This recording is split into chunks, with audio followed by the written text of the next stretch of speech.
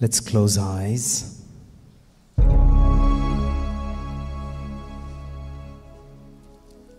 Let us invite the presence of the Holy Spirit amongst us. Welcome, Holy Spirit.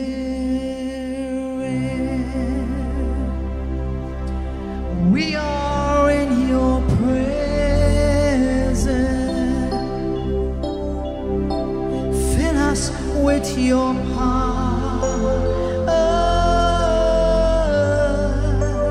Live inside of me. Once again, welcome, Holy Spirit. Welcome, Holy Spirit. We are in your presence. We are in your presence. Fill us with your power. Fill us with your power. Live inside of Live me. inside of me. Inviting the living waters into us, so that the power of the living waters will enrich us, will strengthen us, will enlighten us. We are not meant to be children of darkness. We are meant to be children of light. And so that we remain the children of light through the power of the Holy Spirit, we might be enlightened, we pray. You're the living water, Never drawing fine, never drying fountain, Comforter and Counselor, comforter and counselor. take complete control. Take complete control of me. Welcome. Your Holy Spirit. We are in your presence. We are in your presence. Fill us with your power. Fill us with your power. Live inside of me. Live inside of me. Speak to us, O Spirit of God. Let the word enlighten our hearts and our minds. Humble us, Spirit of God. For in humility we respond to you.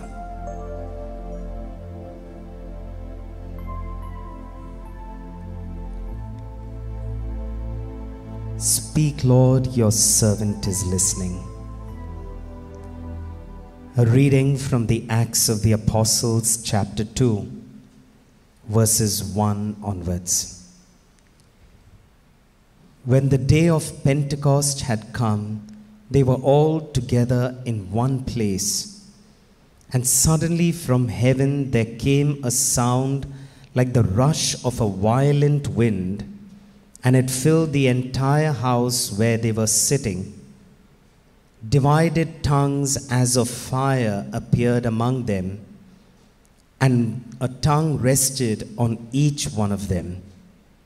All of them were filled with the Holy Spirit and began to speak in other languages as the Spirit gave them ability. The word of the Lord. Thanks be to God. Blessed Mother, intercede and pray for us. Hail Mary, full of grace, the Lord is with thee. Blessed art thou amongst women, and blessed is the fruit of thy womb, Jesus. Holy Mary, Mother of God, pray for us sinners, now and at the hour of our death. Amen. In the name of the Father, and of the Son, and of the Holy Spirit. Kindly be seated.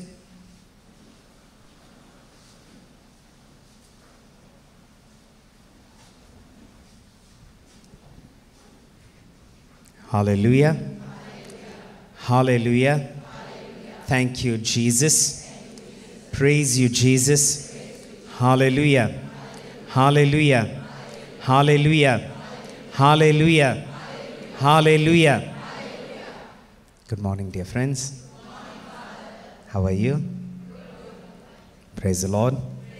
Praise the Lord. Hallelujah. they've restricted my ability to move. This is how in India we tie the cows like this, so that they have only a particular diameter in which they can actually move around. Praise the Lord. Hallelujah. How are you feeling? Good. Did you have a blessed feast of the Blessed Mother? Yes, that's good. Sometimes you pass through some of your churches. Here you have churches, like you have houses. It's just everywhere. And then you'll see a feast somewhere. And then you ask them, what's the feast? And they'll say, Mother Mary's feast. And this whole month, it's been every church you see, there's been Mother Mary's feast. She was born on 8th of September, but every day still she's being born in all our parishes. It's always lovely to celebrate anything to do with the Blessed Mother, and that's why we are here as well. We ask for her intercession and prayers. It's an amazing feeling to have, to know that we have a mother who has been assigned to pray for us. Not just a mother who wants to pray for us. That's another reality, that she wants to pray for us. But a mother who has been assigned by Jesus to pray for us. That is a privilege. And that is not something that we get as a right. That is a privilege that has been given to us. And the Blessed Mother responds to her son's call. Behold your children. Behold your son. Behold your daughter. So we are blessed as we celebrate these days. This whole month, there are so many feasts of the Blessed Mother, and it's all pointing towards Jesus. Don't get it wrong. None of the feasts of the Blessed Mother is a celebration of the Mother. It is a celebration of Jesus. Mary's importance always revolves around Jesus. Mary doesn't want an importance if she doesn't have Jesus. So if the Blessed Mother has been even chosen by God the Father to conceive his son in her womb, that means the Father knows how much of spirituality the Blessed Mother has. And that kind of a person who's so filled with spirituality, will they ever have a spirituality that is oriented towards the self? No, it's just impossible. It's impossible for a person with that kind of a spirituality to have a desire to have everything aimed towards themselves. So for the Blessed Mother, everything is aimed towards Jesus. So every message of the Blessed Mother, even after, through all the apparitions, Lourdes or Fatima, wherever you go, it is always directed towards Jesus. We should never forget that. In the midst of all the arguments people come up with, the fact that we have a mother whose love and passion has always been her beloved son. Praise the Lord. Hallelujah. Hallelujah. So every time we are celebrating these feasts, we are celebrating Jesus. We are celebrating what Jesus gave as an assignment to the Blessed Mother. Sometimes you can have assignments, and what you look forward to is your assignment to get over.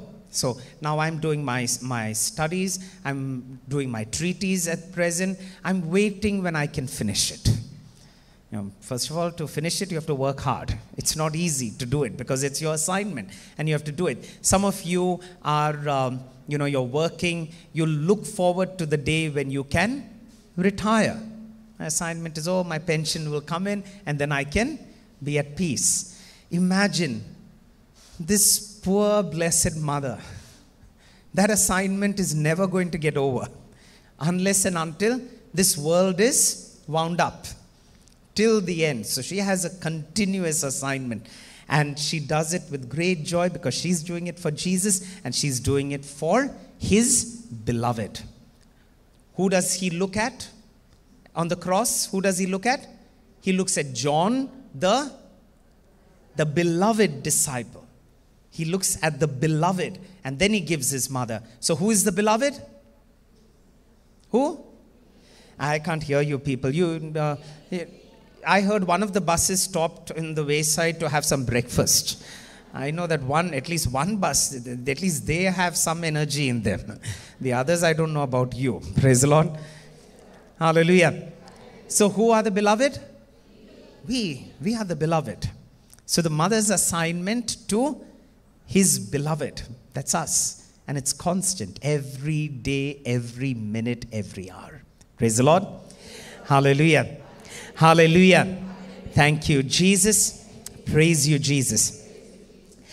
In the gospel passage the reading we read is from Acts of the Apostles. The apostles who sat in the upper room and prayed during the day of Pentecost, and tongues of fire comes down upon them, and they are filled with the power and presence of the Holy Spirit. Now, Mary's role at Pentecost is very clearly recorded. It says that the disciples and all the disciples together were praying along with the, I can't hear you. Praise the Lord. Hallelujah. Is this the time you generally go to church for Mass? Because, generally when you go to church, you have this tendency to, fall asleep.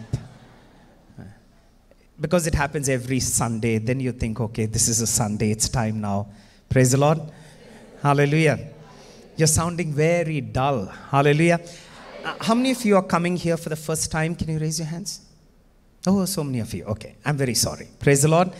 I'm Father Michael. I'm a Vincentian priest. I reside here in the retreat center. And there's only one thing I require of you. Those who've come here before, you already know it. But those who are new, you're most welcome to this retreat center. We love you a lot. I love you a lot. I'm so happy to see you over here. There's only one thing I require of you. I need you to smile. Whatever else you do over here, I don't mind. But I need you to smile during my session. It's very, very important. I cannot go through a talk looking at a set of depressed faces. So I need you to smile during this session. Even if you're not listening to me and you're looking right through my face and thinking about what lunch is going to be, I don't mind. It's perfectly fine with me. You can do that as long as you do it with a smile. So maybe the smile is because you're thinking the lunch will be amazing. That's also fine with me. I have no problem. Use whatever the reason be, but you have to smile during my sessions. Can you do that much? Yes. Oh, thank you very much. Praise the Lord. So Mother Mary's role during the Pentecost is very clear. The scriptures say the disciples were seated in the upper room. And they were praying along with the Blessed Mother. She was there as well. Now, what has Mary actually done? Without us even realizing it, what has the Blessed Mother done? Because that is what she does for all of us as well. How many people were there in the upper room?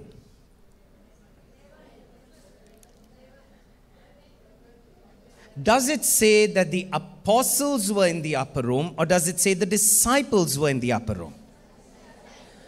Okay. Praise the Lord. Then why do you say that there were only 11, or some said 13? 13 must be the Blessed Mother as well. I'm presuming you included the Blessed Mother and the 12. Where did the 12th one come from? Where did the 12th one? How many of you said 11? This is another thing I have a problem with. You say something and then you don't accept what you said. And it's supposed to be a church service. Very truthful and honest people. Today's gospel passage, by the way, is about honesty. You know that, right? Very good. Praise God. So how many of you said 11? 11 were there in the upper room. Oh, okay, very good. How many of you said 13 were there in the upper room? No, because the ones who said 13 made more sense than the ones who said 11. Because just before the Pentecost reading is them choosing Matthias. So the 12 were already there. And then you add the Blessed Mother, it's 13. So that makes more sense than the 11. So the ones who thought you got the 11 right, I'm very sorry to tell you, you got that wrong. But any which ways, both sets have got it wrong, because the scripture tells us in Acts of the Apostles, chapter 1, verse 14, Acts of the Apostles, chapter 1, verse 14, all these were constantly devoting themselves to prayer. Praise the Lord. Hallelujah. Sorry, verse 15. In those days, Peter stood up among the believers, about 120 persons in all. So how many were there now? Very good. Praise the Lord. So 120 of them were there. Where were they? In the upper room. How many of you have gone to Israel? Okay. How many of you have seen that upper room? Okay. You saw how big it is? Or you saw at least how small it is? Fit 120 people into that. And mind you, these are 120 people who are in hiding, because Jesus has been crucified. So all of them are in the upper room, not because they love coming together like it is over here and they just enjoy being together. Rather, they are there because they are in fear. They are being hunted.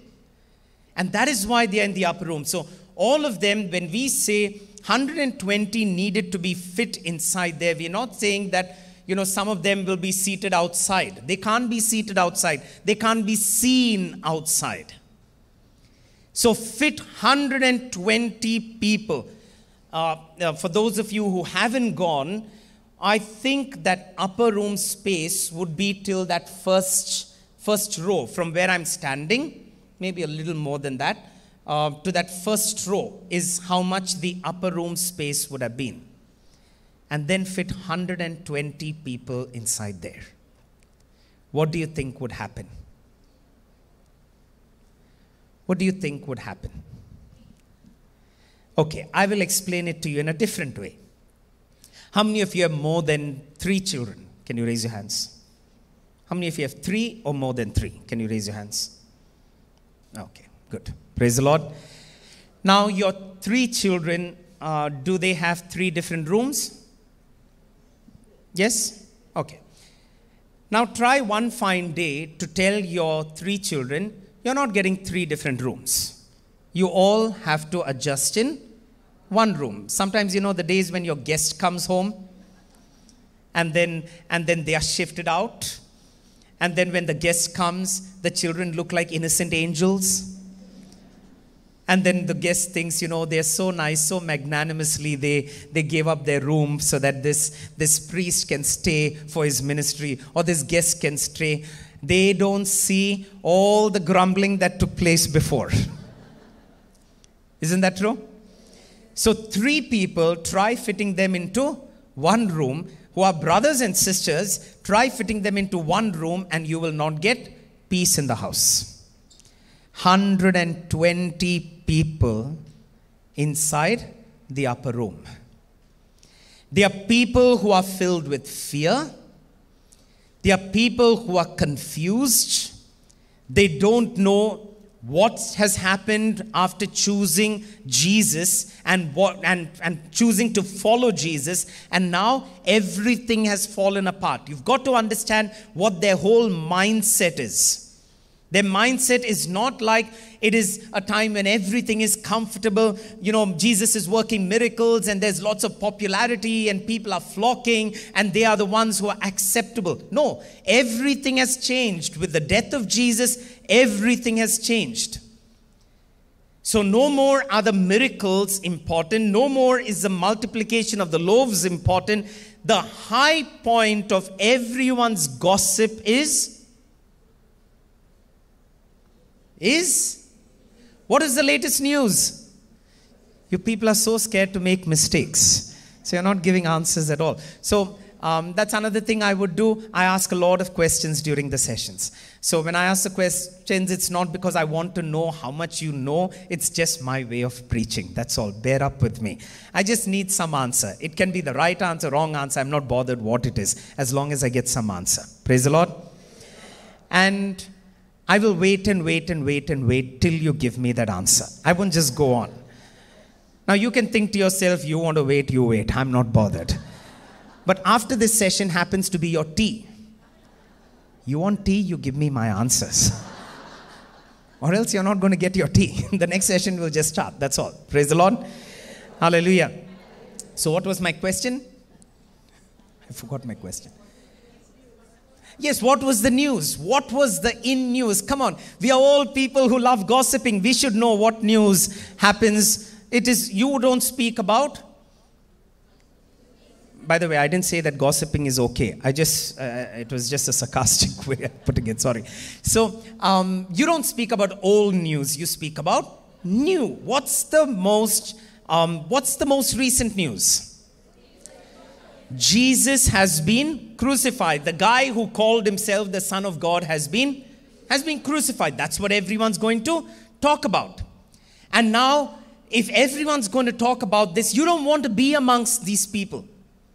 So now you have a set of people who chose Jesus, chose to walk with Jesus, and now they are mentally, they are disturbed, they are lonely, they are hunted down, and they are fit into a small room where they don't have any space. Praise the Lord. So the whole mentality is different. Their physicality is challenged. Everything is challenged, and they are sitting in the upper room. Praise the Lord. If your 3 children cannot sit in one room as brothers and sisters and not fight, don't you think these 120 would have had a problem? Surely they would. Surely they would. Now, for these kind of environments, you need a leader. Isn't that true? Who is the leader? Who is the leader? Who was elected? Who was appointed the leader? Peter was appointed the leader. But the problem is, this leader's credibility has taken a good beating. Why? Everyone knows about it.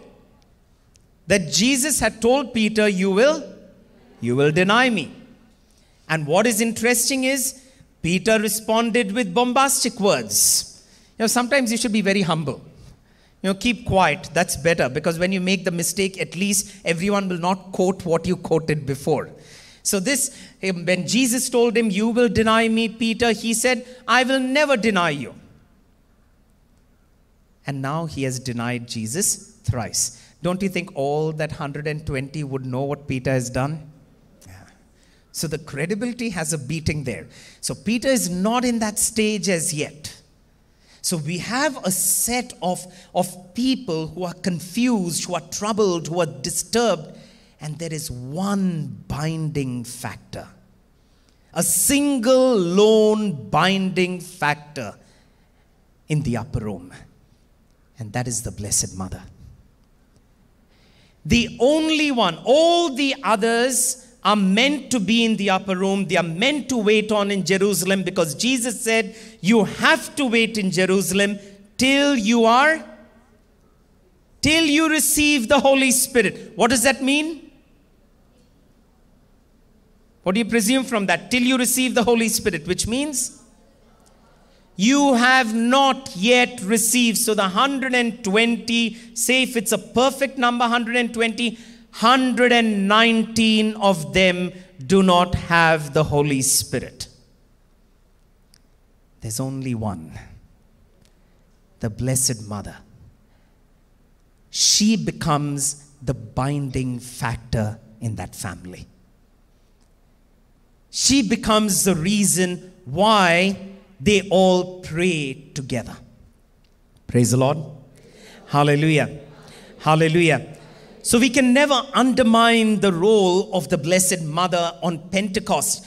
The moment she sat with them and the moment she prayed, first Acts of the Apostles, chapter 1, verse 14, the word says, all these, that is John, James, Andrew, Matthew, Alphaeus, James, son of Alphaeus, Simon, Judas, James, all these were constantly devoting themselves to prayer, together with certain women, including Mary, the mother of Jesus. Praise the Lord. Hallelujah.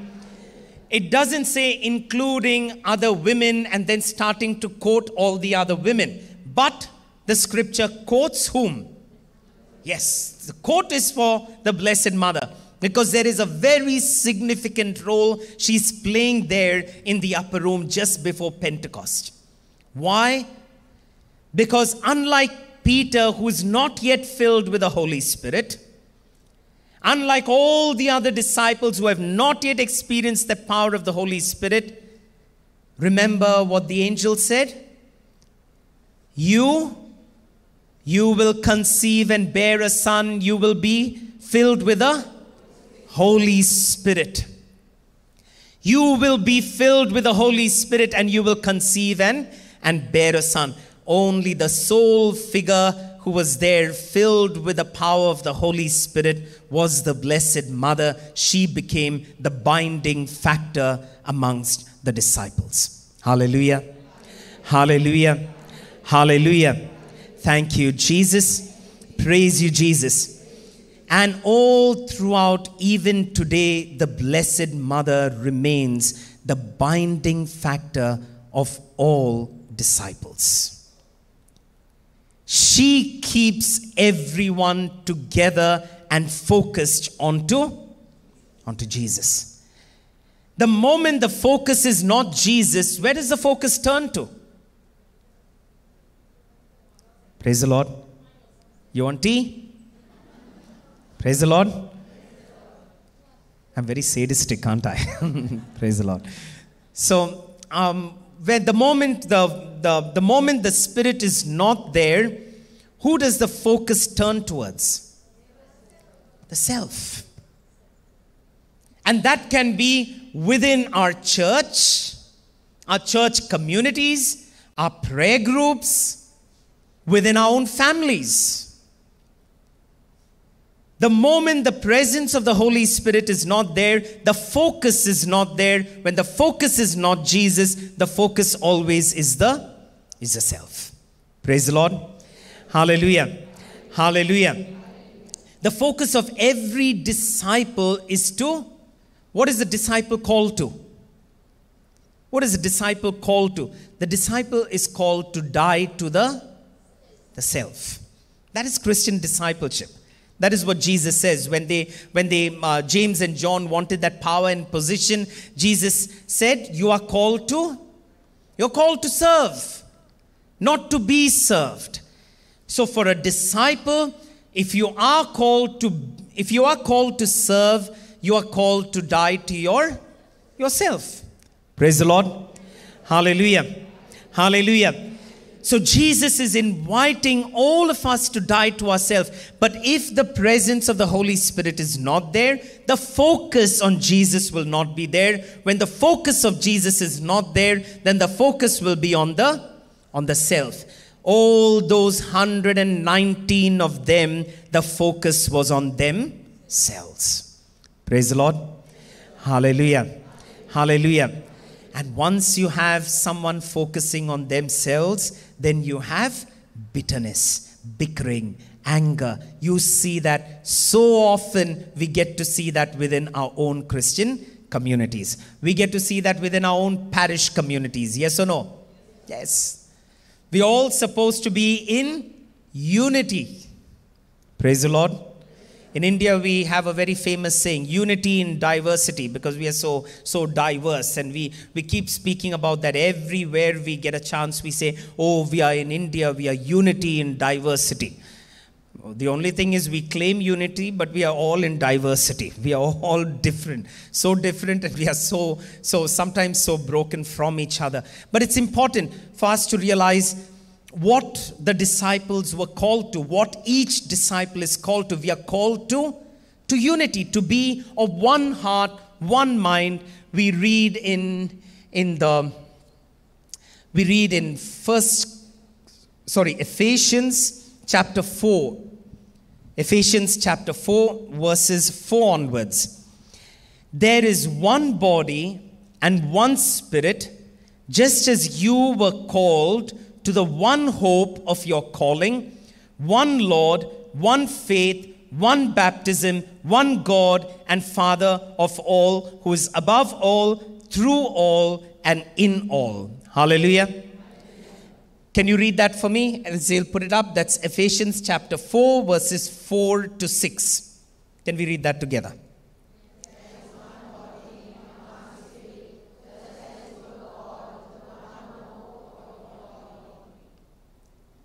One Lord, one faith, one baptism, one God and Father of all, who is above all, through all, and in all. Hallelujah. Hallelujah. So we are called to one faith, to one baptism, to that oneness as disciples. But the moment the presence of the Holy Spirit is not there, the focus will change. And the focus will come upon ourselves. Now, what the Blessed Mother did over there was a set of people who were so disjointed. Don't you think that in the midst of them being in the upper room, somewhere in their thought there would have been, aren't you the one who denied him? Aren't you the one who betrayed him? Aren't you the one who did this? Did you not do that? They would have looked at Thomas and said, Thomas was the one who made a very, very powerful statement in John chapter 11. When Jesus says he's going to Jerusalem, what does Thomas say? What does Thomas say? Thomas doesn't say many words. So if you hit out the 3 sentences he said, you'll get one right. What did Thomas say? We will go and die with him. When Jesus, it was time to die, what happened? No Thomas. Thomas is gone. Praise the Lord. Don't we also say that sometimes? Lord, I am so passionately in love with you. The moment the first problem comes up, we've also gone like Thomas. Praise the Lord. Hallelujah. Hallelujah. So in the midst of all those 119 of them, I'm just saying 119 because I'm taking the 120 number. So Mother Mary being the 120th. So the 119 of them would have been so disturbed, so troubled, and the binding factor became the Blessed Mother. Dear brothers and sisters, it's so important for us to realize wherever there is discord, wherever there's a disconnect, wherever there is a selfish attitude within our ministries, within our families, within our discipleship, it is important for us to see and ask for the intercession of the Blessed Mother. She will sit with that community and keep them together till the power of the Holy Spirit empowers them and keeps them focused. That is a role. That is what she does. And that is where we need to invite the Blessed Mother to be with our communities. And that can be within our churches, the universal church, or it can be within our domestic churches. You know what your domestic church is, right? Yes or no? You know, I've just finished on Friday we had a Sinhala retreat, right? I wasn't well, so I didn't take a session. But we had yesterday a Tamil retreat. The hall was full as well. And then now we have the English retreat. So which is going to leave the taste behind? What you eat last is what gives you the taste, right? Isn't that true? Yes. Praise the Lord. Yesterday's taste was very good. Praise the Lord. Hallelujah. Don't feel bad when I say this, but we do our retreats in the Divine Retreat Center in Pota. How many of you have been to Pota? Okay. So over there we do it in 7 different languages. All 6 of them in Indian languages and 1 of them is English. And when we go for services to all the different stages, the best places to go is to these regional languages. They have very simple faith. They respond with a simple heart. The hardest to get through is in the English stage. It is all from here. By the time it gets processed inside here and then comes inside here, there's very little left. Praise the Lord. So when you're in the presence of the Lord, stop processing through here, process through here. Stop responding through here. Respond through here. Respond like Bartimaeus responded. The blind man Bartimaeus in the Bible, he was a beggar sitting by the roadside. What does he do when Jesus is passing by? He screams out. And what do the others who respond from here said?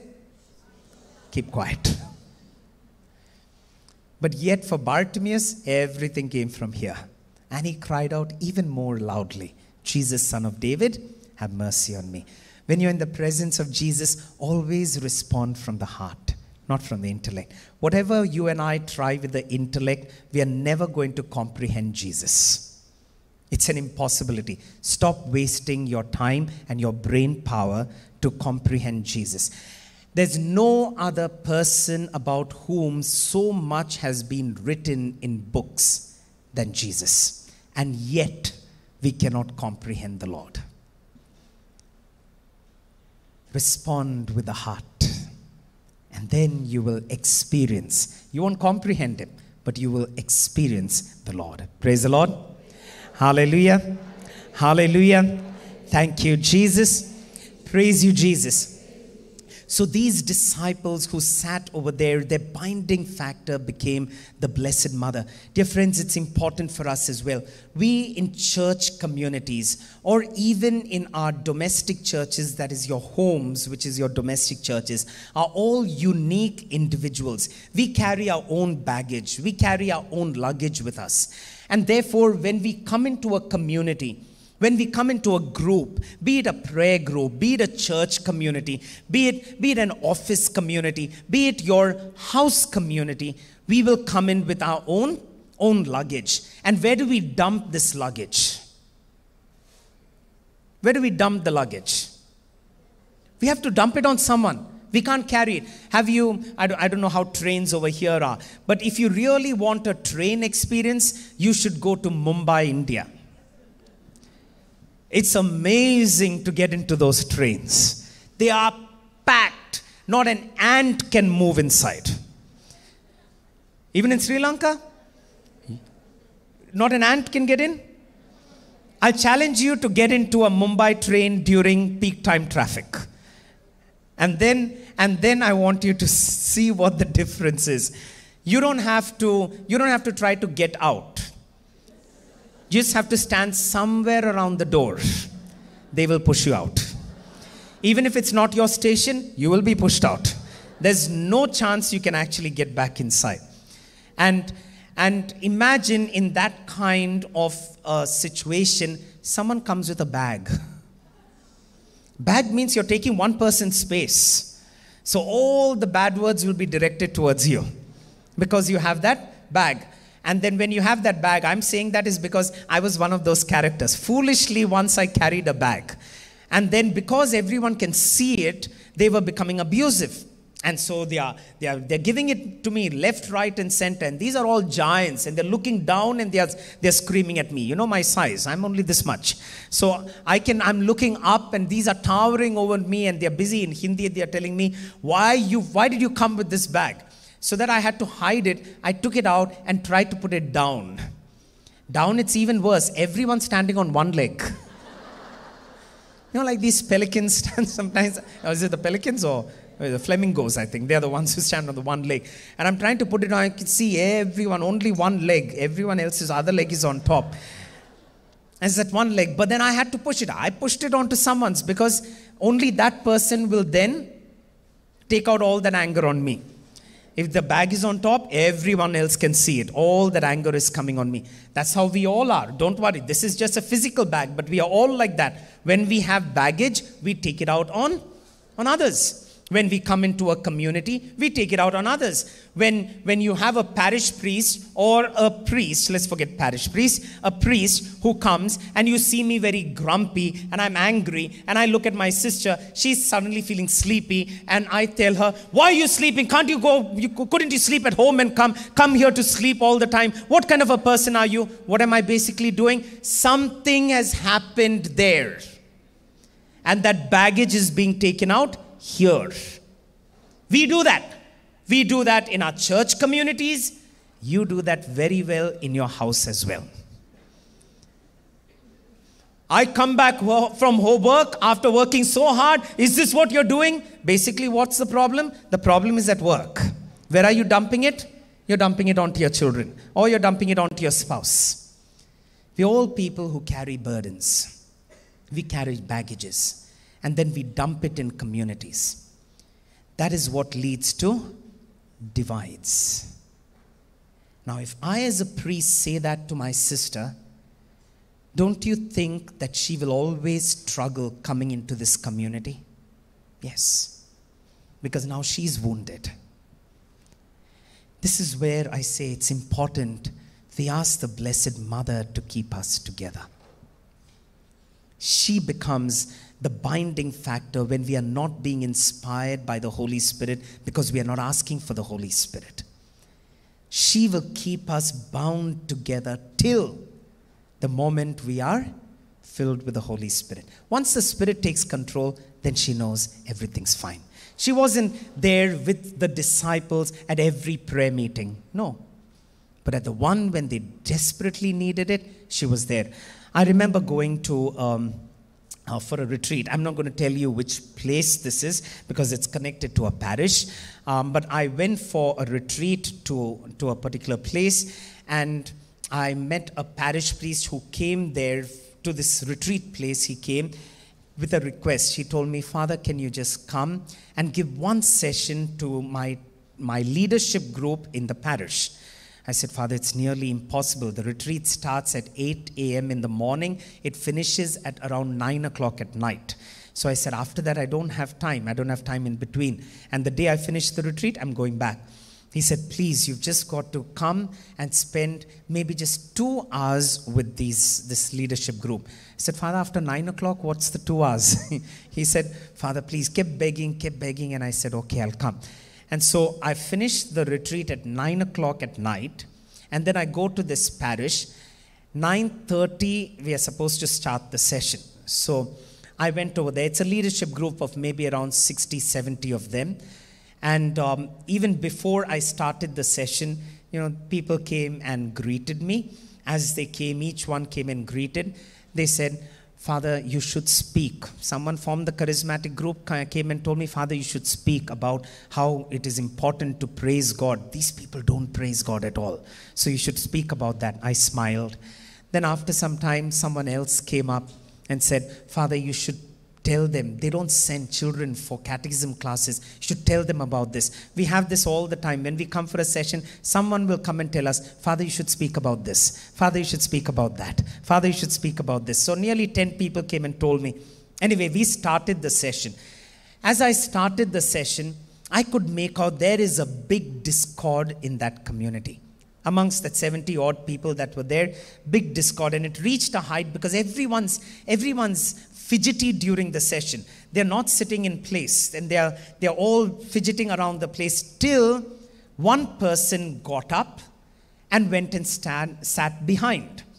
And I realized it's because he was not happy with who he was sitting next to. And so he's got up and he's gone and sat behind. I couldn't go through the session, so I stopped. I told them I just need a 5-minute break. I went to the priest and I said, Father, I'm just not able to continue. Can we go into an adoration? And Father said, Father, you do anything. And he smiled. And I told him, Father, there is no peace amongst them. He said, that is why I called you. He said, I'm struggling with this group. There is just no unity amongst them. They look at each other and there's so much of bickering and fighting that they have with each other. So I said, okay, Father, we'll go for the adoration. And I told them we will have the adoration. They were all very happy that we are going for the adoration. As I started the adoration, I told them we'll start with the rosary. And we started praying the rosary.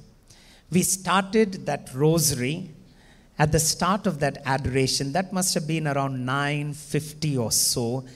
We finished that adoration around 11:30 or 11:45, and we didn't do anything else, but we prayed 8 rosaries during that adoration. I couldn't do a thing. I couldn't lead them in the adoration. It was just not coming. And all I did during that one full adoration was 8 rosaries. We prayed and asked the Blessed Mother, please intercede, please intercede, please intercede to Jesus.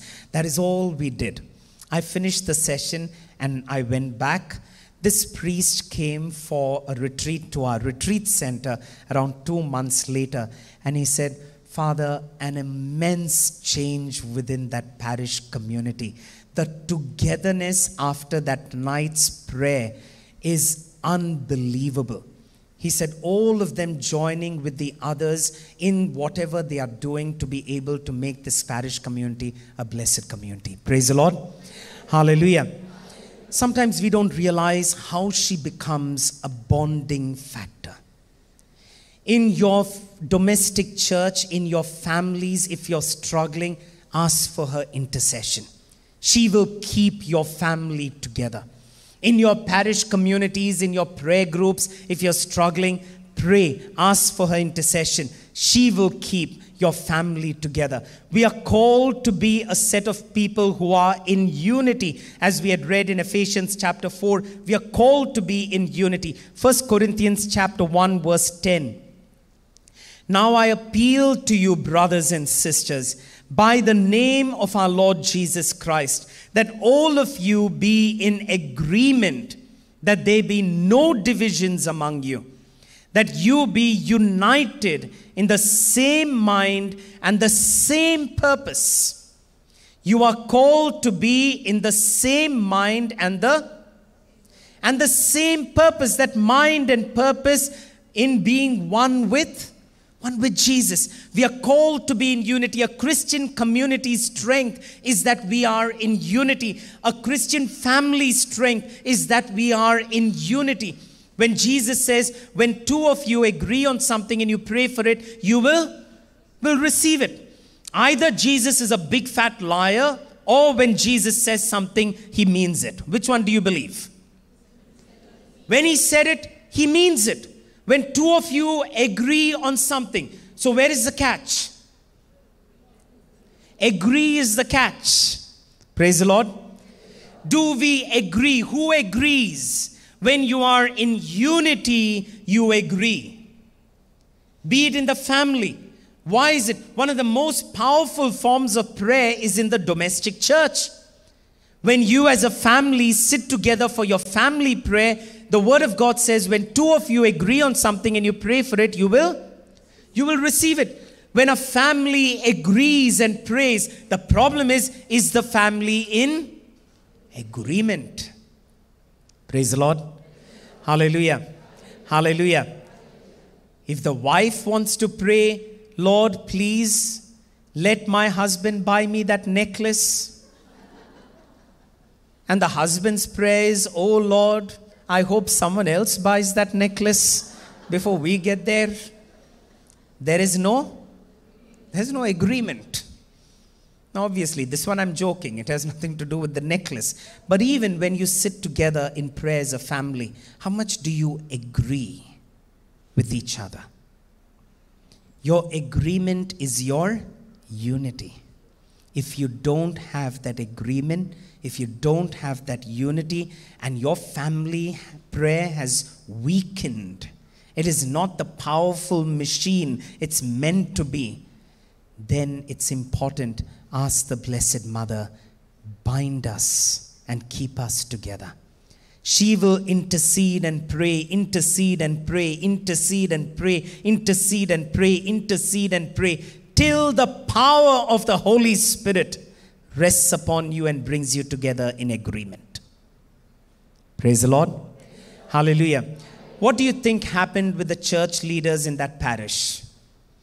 Somewhere in those rosaries that we prayed, she interceded and prayed, interceded and prayed, interceded and prayed, and somewhere without them realizing, the power of the Holy Spirit has taken control of their heart. Anyone who is filled with the power of the Holy Spirit, they never think about themselves. That is why Mary never thought about herself. Just imagine sitting with those 119 people. One of them is one who has denied her son. The others are the ones who ran away and didn't support her son. That mother would have expected, my son is safe because He has disciples around him. When my family sends me over here, they always ask me, how are the people? Not because they want to know how you are. They want to know how you're taking care of me. My parents are interested in my welfare, and they want to know who is there next to me. Who is there? Do they provide things? Do they cook well? One of the famous questions, do they cook well? My mother doesn't want to know how well they cook or if they are chefs. They just want to know if I'm being fed. She can't ask me that directly, so she asks, do they cook well? Do they take care of you? Just imagine the Blessed Mother. She expected that her son would be safe with them.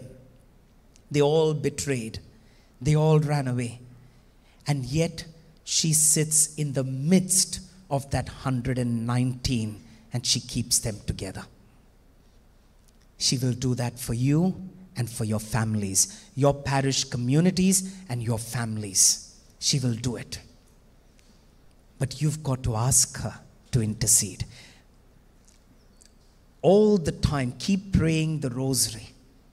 Keep praying the rosary with your family. Sometimes you'll just feel that it is just an ejaculatory prayer. We just repetitive prayer.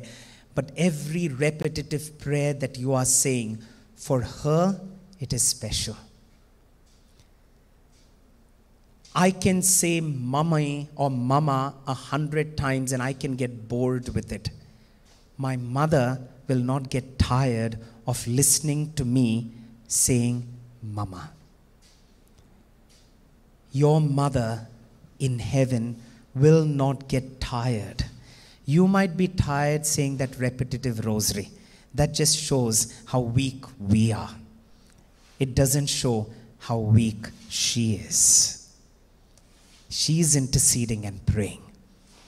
But you ask for that intercession, and then she will see to it she keeps your family and your communities together till the powerful presence of the Holy Spirit comes and binds us and makes us focus together. Let's all stand in His presence. Let's close our eyes for a moment. Let's offer ourselves to Jesus. Lord, on the cross, you gave us this beautiful gift. You assigned your Blessed Mother to look after us, to intercede for us, to pray with us. Oh Mother, we ask for your intercession. Wherever our families, our communities are disjointed, broken, divided, intercede and pray for us. Like you kept the disciples together, you prayed with them, inspired by the Holy Spirit. Oh Blessed Mother, pray with us. Pray with us as we offer our prayers for the intervention of the Holy Spirit within our families and our communities and our own personal lives. Mother, you stand by us. You intercede and pray for us. Help us be together so that our prayers made together will be prayers that will pierce the heavens.